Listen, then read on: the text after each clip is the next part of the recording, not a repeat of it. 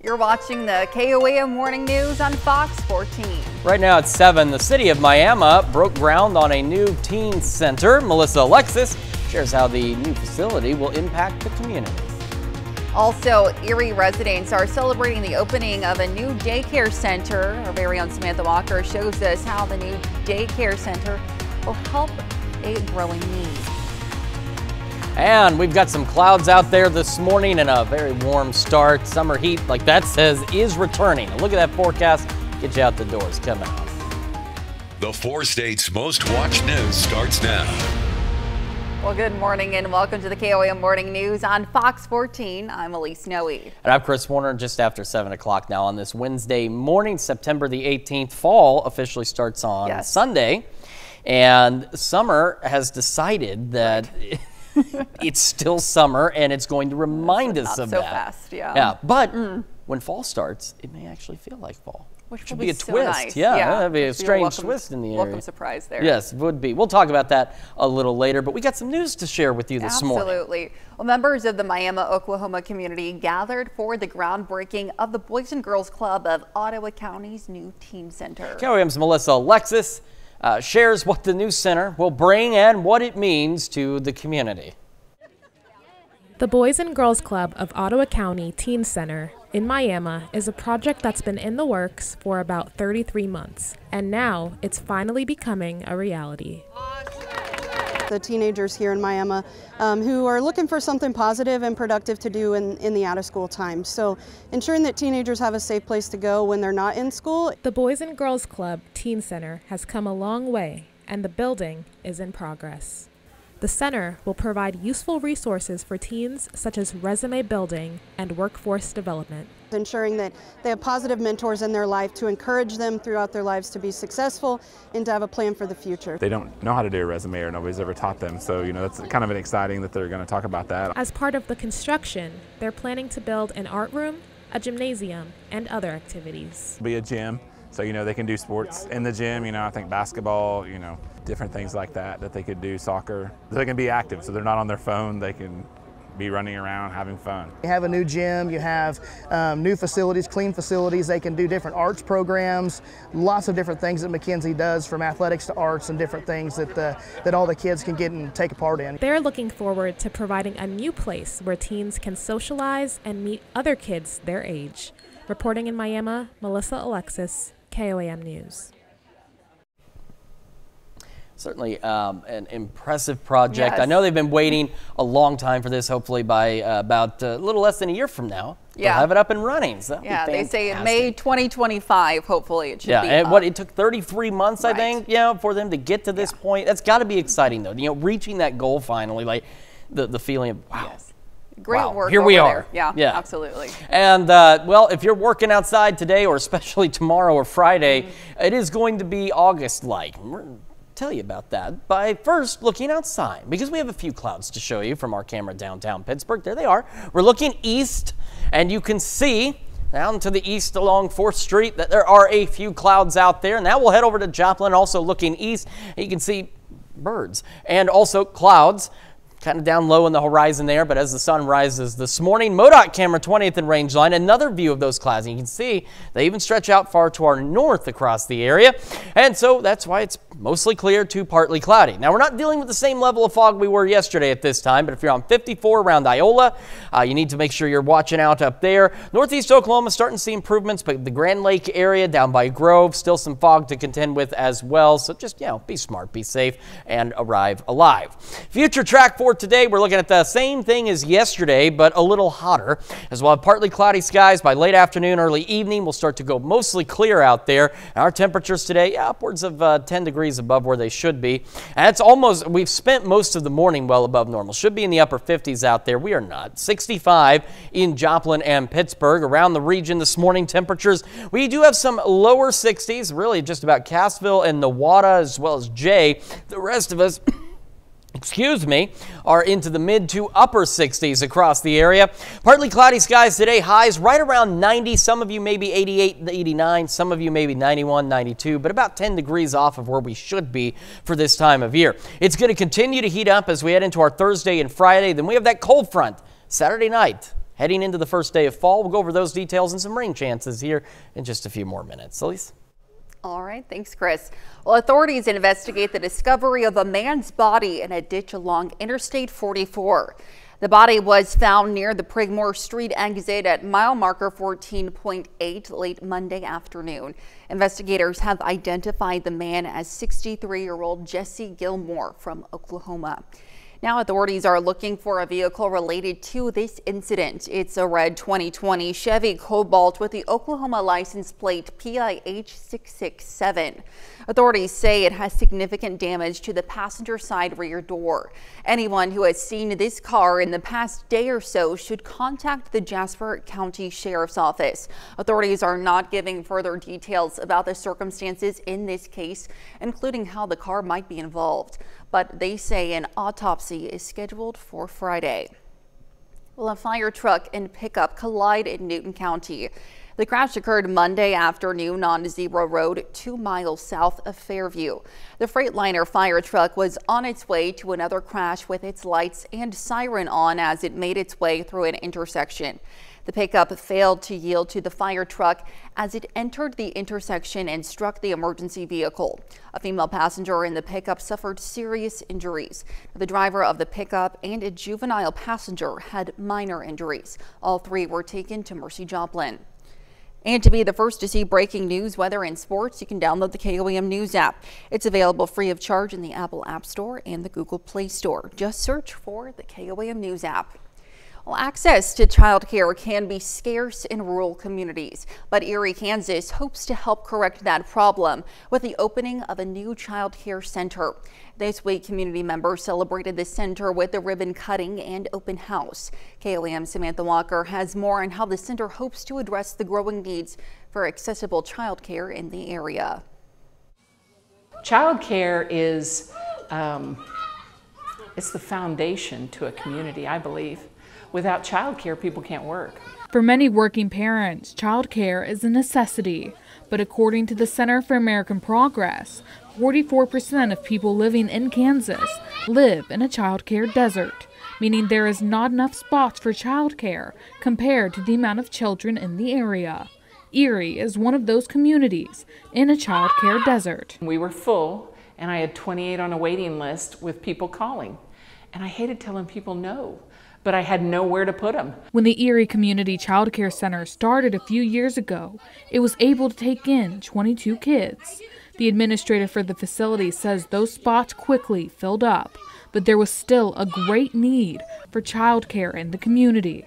We had some parents that were driving to Chanute to drop off kids and then coming back to work and then going and getting them again. We had some parents that were taking kids to work with them, business owners that were having to take kids with them to their workplace. It's what made them apply for a Child Care Capacity Accelerator grant through the Kansas Children's Cabinet.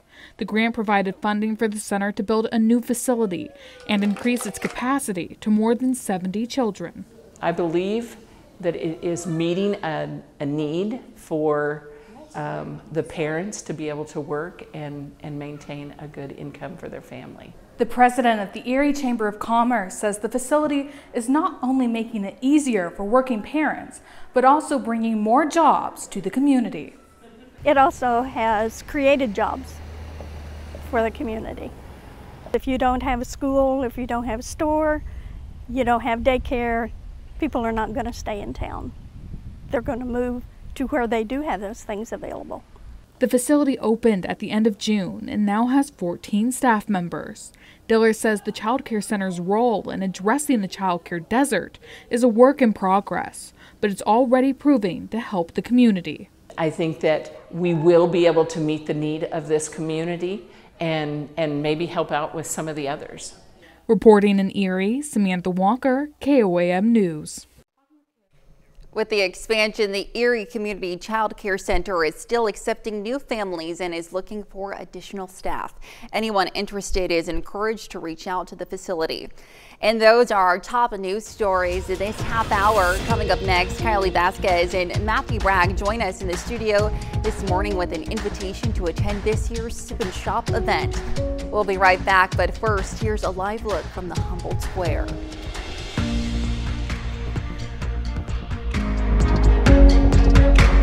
Welcome back. If you enjoy supporting local businesses and sipping on a refreshing beverage, then you should make plans to head over to Nexus and OCH Event Center this weekend. We have Kylie Vasquez with us this morning with an invitation to participate in this year's Sip and Shop event in Webb City. Welcome to you. Thank you so much for being with us this morning. So talk to me a little bit about this Sip and Shop event that's happening. Of course. So the Sip and Shop event is going to be a collaboration of multiple vendors coming into our venue. They're going to be showcasing all of their wonderful products, and we're going to have a whole bunch of different kinds of people there. The Society Marketplace is going to be there. They're going to be offering a whole bunch of beauty services. We'll have a permanent jewelry shop, a charm bar as well. We're also going to have a 360 photo booth as well if you want to document any of your purchases or just even document just you being there. Absolutely. So talk to me about why it's so important to support local businesses in the area and to kind of have, you know, this big event where they all come together and we show their support for them. Well, I mean, as you know, small businesses are really the backbone of America. We're really wanting to put a spotlight on all of those businesses that have really affected this community, that are a part of this community, and it really just gives them an opportunity to show everybody else what they have. Absolutely. So lots to look forward to. Now, this event is this weekend. Talk to me about the day and the time where people can come and attend it. You can come on Saturday. It'll be from 11 a.m. to 4 p.m. Admission is free, even if you just want to come around and look.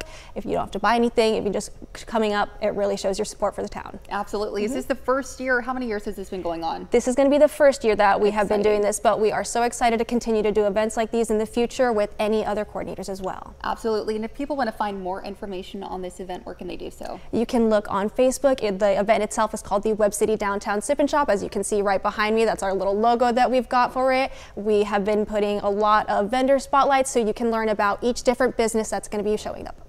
Absolutely. Well, thank you so much for being with us this morning.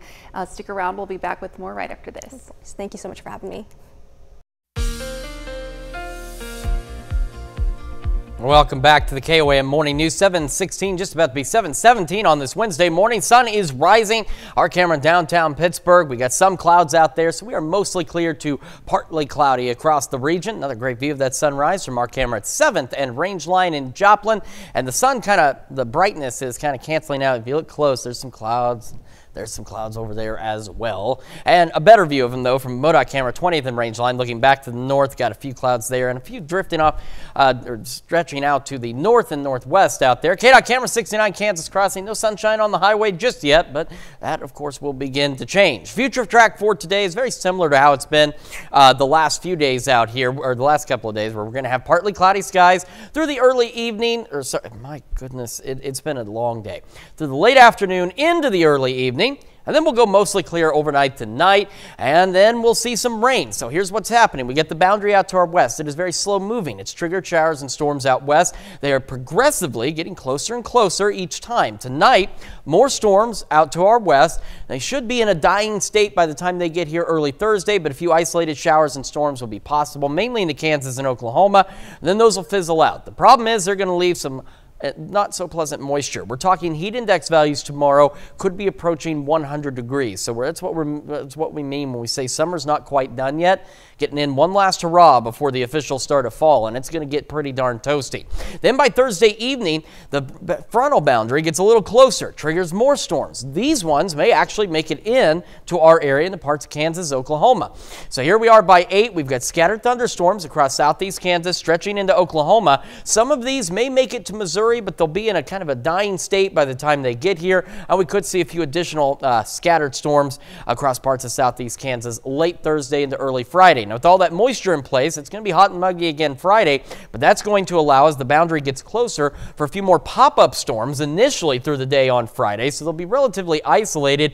And then by late Friday, we'll get another round of showers and storms, but the frontal boundary itself still not here yet. So we'll have more rain chances, which is good news. Now, the only bad news is this. First, this is again for really tonight, early tomorrow morning. Could see a few of those thunderstorms out west make it into parts of Kansas and Oklahoma. Then tomorrow evening, we do have a low risk out there for some large hail, maybe some damaging wind gusts with some of those storms. So we'll keep an eye on that for you tomorrow evening. And then we'll have scattered thunderstorms again throughout the day on our Friday. Quick look at temperatures. It is mild for this time of year. Should be in the upper 50s. We're at 65. Wind is calm in Joplin.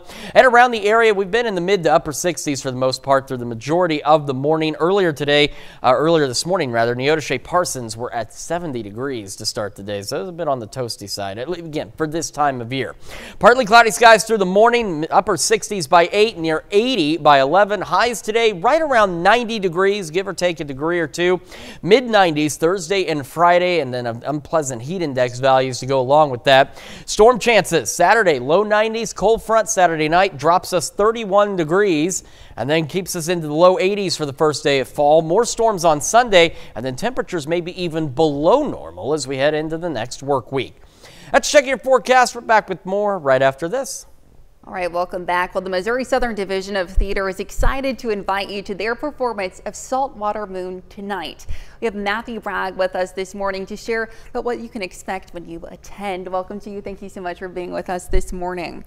So can you talk to me a little bit about this production of Saltwater Moon and kind of how you all have been working towards this production and opening night? Oh, yeah, of course. So Saltwater Moon is an old-timey romantic play focused on two people. Jacob Mercer, who's coming back from World War I, finally after 2 years, and he comes back to woo his old sweetheart, Mary Snow. Unfortunately, Mary is engaged now and isn't exactly high over heels with Jacob Mercer at the moment. And so the play mainly focuses on the development of these characters and their past history and just their intimate relationship and how leaving for the war affected them so much. Certainly.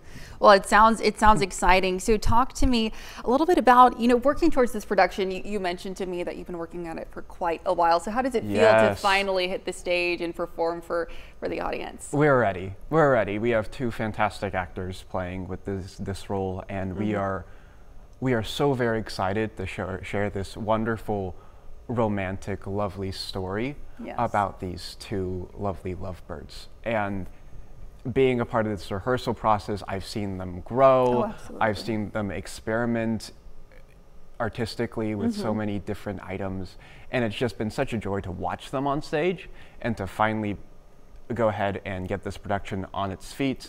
And for our performances, it's really wonderful. Absolutely. And talk to me a little bit about why it's so important to go out and support your college thespians who are, performing and really, working on their craft, and why people should come out and see this show. Absolutely. The arts is such a form of expression, and theater is perhaps one of the biggest ones I can point to. And the stories that we share, the stories that we see, the stories that we tell are the ones that we tell our future generations and how most people are going to remember us. Absolutely. And if people want to attend this show tonight, when and where is it going to be? Yeah, that is going to be at the Bud Walton Black Box at 12:30 and 7:30 today, Wednesday. Students are free. You don't have to pay for your ticket. And the matinee, 12:30, is specifically for students. So if you're a student, please come to the 12:30 performance. Yes, absolutely. Anywhere else people can find information on this production? Absolutely. You can find the production on our website. Perfect. Yeah. Wonderful. Well, thank you so much for being with us this morning, and we'll be right back with more news and weather after this. The 4 states' most watched news starts now. Welcome back to the KOAM Morning News on Fox 14. It's currently 7:28. I'm Elise Snowy. The Lebec Community College hosted the Cardinal Connect Business Showcase on campus yesterday. The free event allows for area businesses and organizations to showcase their products, services, and any job openings they have for students and staff.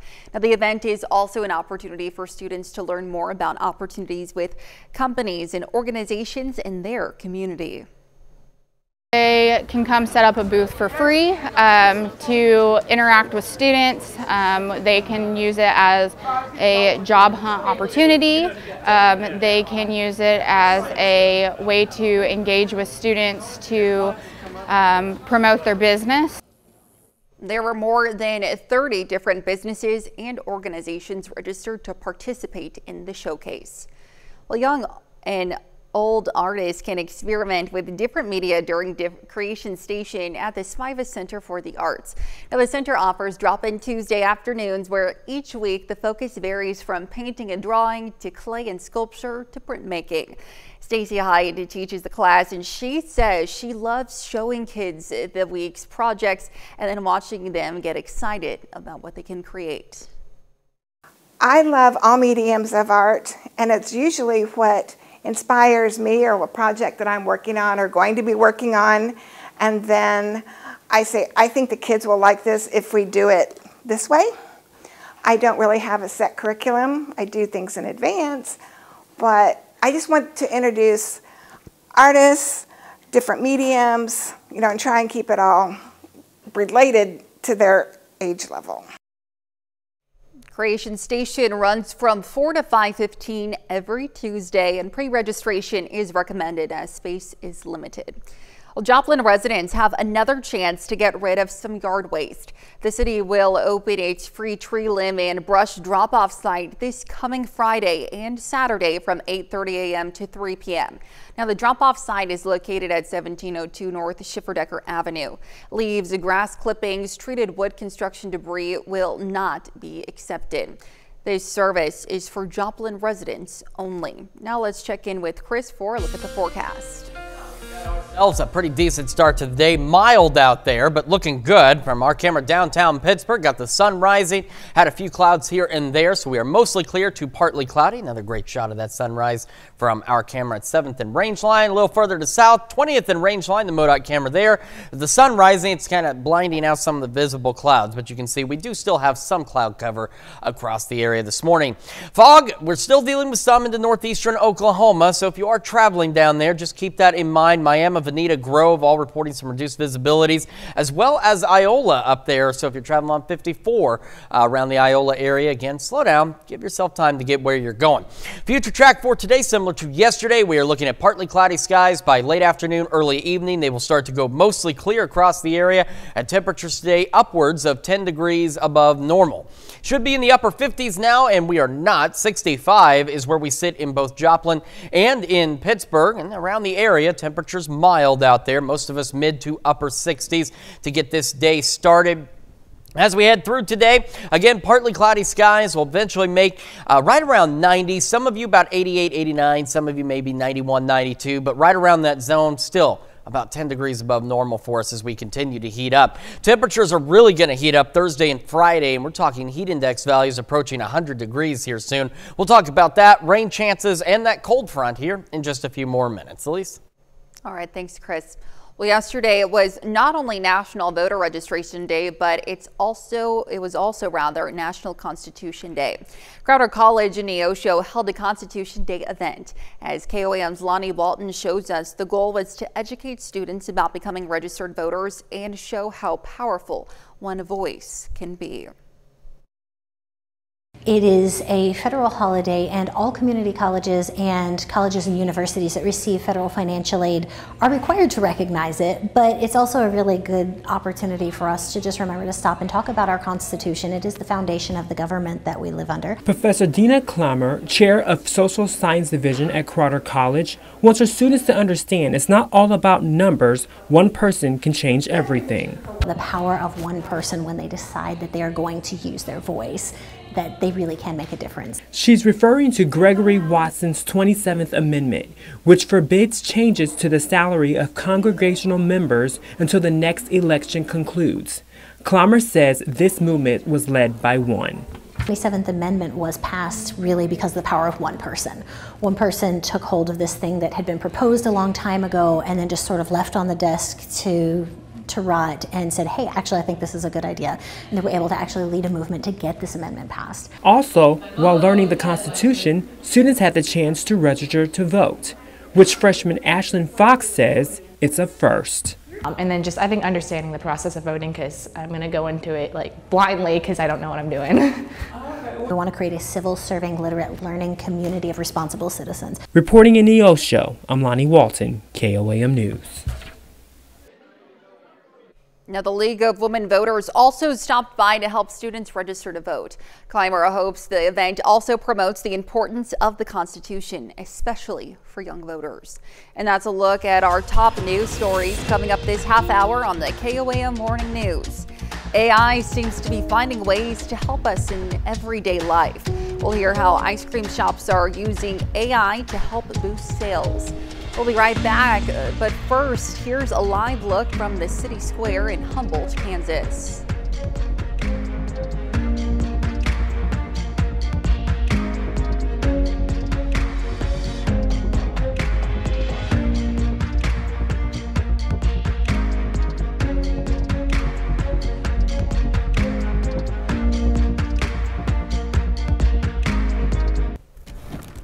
In Consumer Watch this morning, a federal agency gives the okay for Apple's new sleep apnea detection feature. Now, the FDA cleared the feature for use and is now accessible in Apple Watches, including the Series 9, 10, and Ultra 2. The watch will monitor a user's breathing disturbances while they sleep and display nightly metrics in the Health app. Health experts warn the feature's results may not always be accurate, and insurance companies may not pay for sleep apnea therapies based on the watch's data alone. Well, 4 out of 5 parents are moving their children out of booster seats too early. Only 25% of parents knew that children should ride in boosters until they are at least 4'9". Now, experts say you can use a safety belt fit test to determine if your child is ready to move on from the booster seat. If the child's knees bend at the edge of the seat and both the lap belt and shoulder belt fit properly, then your child may be ready.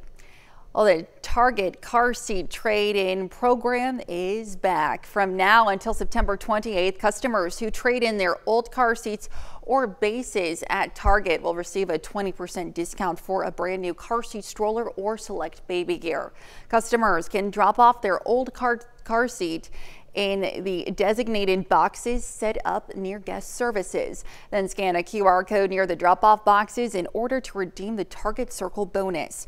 Now, the company has recycled more than 45 million pounds of car seat materials since the program started back in 2016. Well, Meta has announced a new kind of Instagram account just for teenagers. Fox Business correspondent Madison Allworth has the details.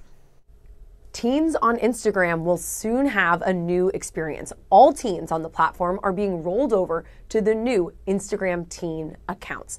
The new setup comes with a slew of built-in protections for users under 18 years old.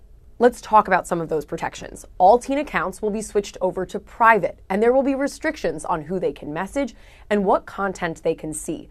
A big part is also the time management, because let's be honest, even adults struggle with how much time they spend on social media. Teen accounts will be set to a sleep mode, which will prevent them from getting notifications at night.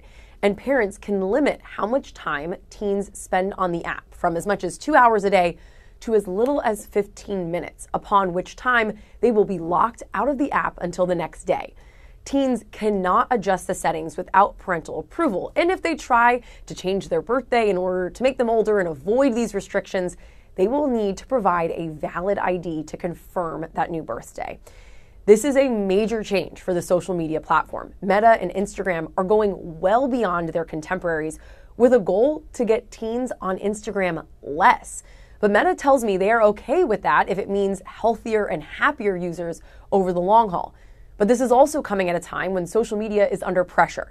Parents are on Capitol Hill this week lobbying Congress to pass tougher regulations like the Kids Online Safety Act, or KOSA, which would restrict social media companies' interactions with minors. I asked Meta's global head of safety about the timing of their rollout. That bill would put a lot of onus on social media companies. Is there any connection in terms of the rollout of this, and how do you feel about the KOSA bill? So this launch was really designed to take in parents' concerns, to take in their biggest concerns and to respond specifically to those concerns. This change is rolling out over the next 60 days. All teen accounts will be switched over. In New York, I'm Madison Allworth, Fox Business. And those are our top consumer stories. Let's take a look at the market prices before the opening bell.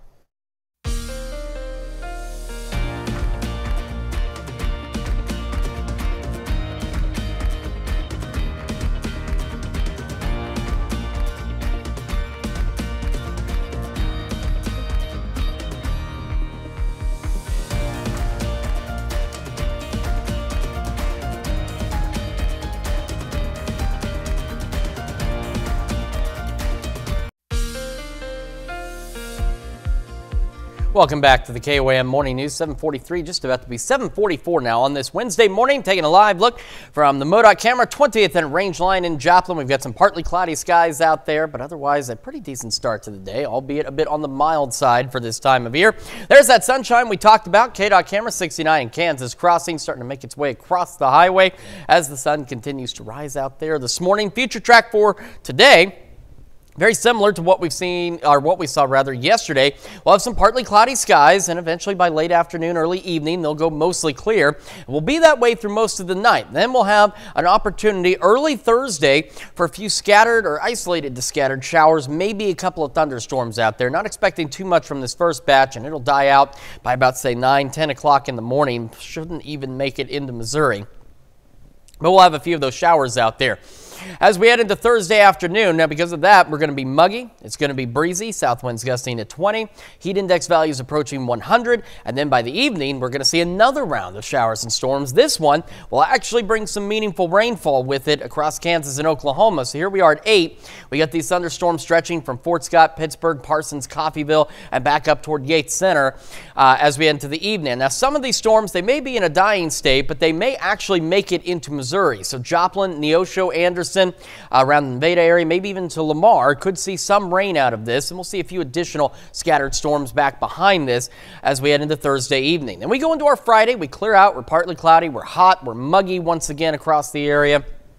And then, because the system is going to be a little closer, we'll have an opportunity for some pop-up showers and storms initially on Friday, and then by late Friday, we'll see another round of scattered showers and thunderstorms begin to develop out in southeast Kansas and begin to make its way toward the east. So for overnight tonight to early tomorrow morning, we've got that thunderstorm chance. Maybe 1 or 2 might make it through. Then tomorrow evening, we do have a low risk for some strong to low-grade severe storms, maybe some small hail and gusty winds out there. And then by Friday, we just have scattered thunderstorms across the area as well. 7th and Range Line, we got some clouds out there as mentioned. 65 in Joplin. The winds are calm. Humidity, dew point, both climbing up there slowly but surely. Around the area this morning, most of us mid-upper 70s, my goodness. Mid-upper 60s as we get our day underway. We're looking at mid to upper 60s by 8, which is just around the corner. Partly cloudy skies pushing close to 80 by 11 o'clock this morning into the afternoon. Excuse me, boy. I need to just go take a nap, I think. We're looking at about 90 for our high today. Some of us a little warmer, some maybe 88, 89 out there, but either way, painted about 10 degrees above normal out across the region. 10, maybe even upwards of 15 degrees above normal tonight. Low to mid 70s, mostly clear skies out there. Then we head down the road. Again, mid 90s Thursday, Friday. Heat index values could be approaching 100, especially on Thursday. We'll have scattered storm chances. Cold front finally gets here Saturday night. So ahead of it, low 90s, then about a 31-degree drop in temperatures Saturday night. Low 80s on Sunday, so close to average. More storms as that front slowly pushes its way through. And then as we head into the next work week, temperatures may even fall a little below normal out there. So very fall-like as we kick into the first full week of fall. Let's check your forecast. We're back with more right after this. Well, businesses around the world are experimenting with artificial intelligence using tools like ChatGPT to increase sales. Ice cream makers in Italy say it's helping them to scoop up new customers. Tina Kraus has the story. Italy has a centuries-old love affair with ice cream. And a gelato maker in Milan is giving it a 21st century twist, churning out new flavors with the help of artificial intelligence. We started using ChatGPT, says Gianfranco Sampo, who owns the ice cream parlor. He says the AI tool helped to create a new frontier of flavors after they fed the chatbot a list of more than 7 dozen current recipes. The first creation is white chocolate with a berry sauce, balsamic vinegar, and caramelized black pepper, he says, a combination I never would have thought of. Makers say skeptics stopped complaining after the first taste. I chose the 2 flavors created with artificial intelligence, this customer says. I must say this is very balanced, so it's very good. Another AI special, vegan salted and sandblasted hazelnut with oat milk and peaches sauteed in Prosecco. Massimo Grasso is credited as the gelato genius who put AI into the mix and says he's not worried technology will take his job away. He says ChatGPT is not able to balance a recipe, so for the moment, my role is still fundamental. And chatbots can't eat it either, and that's sweet news for customers.